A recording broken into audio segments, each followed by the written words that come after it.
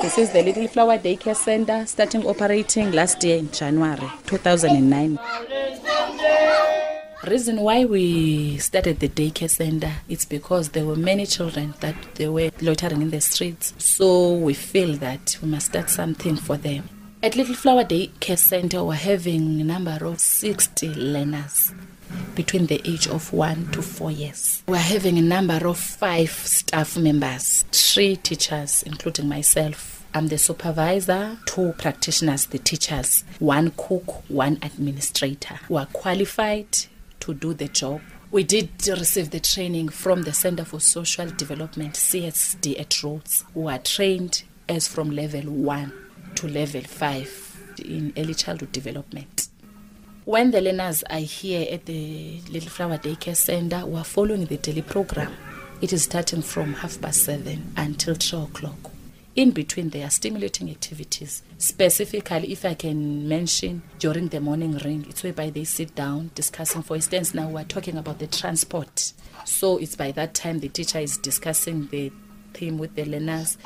Then after that, they just go to their different tables. On that tables, it is the creative activities, painting, drawings, collages. All that activities are relevant to the theme of the teacher. That vegetable garden belongs to my mother. Now that we are providing the meals for them according to our menu, then my mother allows us to take some vegetables there. We provide the meals for them starting from the breakfast. They just get the porridge as from 8:30. Snack time, it's at 10 o'clock. They get bread, a juice. We start giving them the lunch around about 12:30. The potty training belongs to the children that are not in nappy. So we just train them because it's not comfortable for them to be in the toilet. It takes us only 2 to 3 months. Then after that, the learner is ready. Most of the equipment at the preschool, it's the donations. For example, the outdoor equipment was donated by a professor at Rhodes University via to Center for Social Development.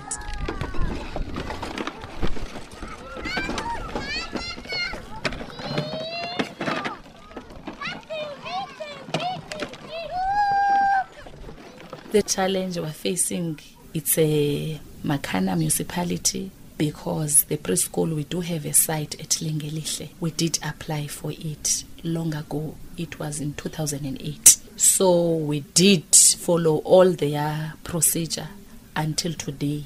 They didn't respond positively for us. We are using this RDP house of my mother, and space, it's not enough for the learners to be free enough to do whatever they want to. We are waiting for the municipality to help us. The co-owner of Pick n Pay, John Campbell, met with Lungi Mtwala and has since taken up the initiative to collect donations for the Little Flower Daycare Center. So it's put their food items as well. So we missed a lot of the markets. Not everybody's got appliances or furniture and stuff like that. But somebody may say they've got an old desk or something or whatever for you as well. During the month of November, a trolley will be placed at the front of the store where donations of food, stationery, old toys and blankets can be placed.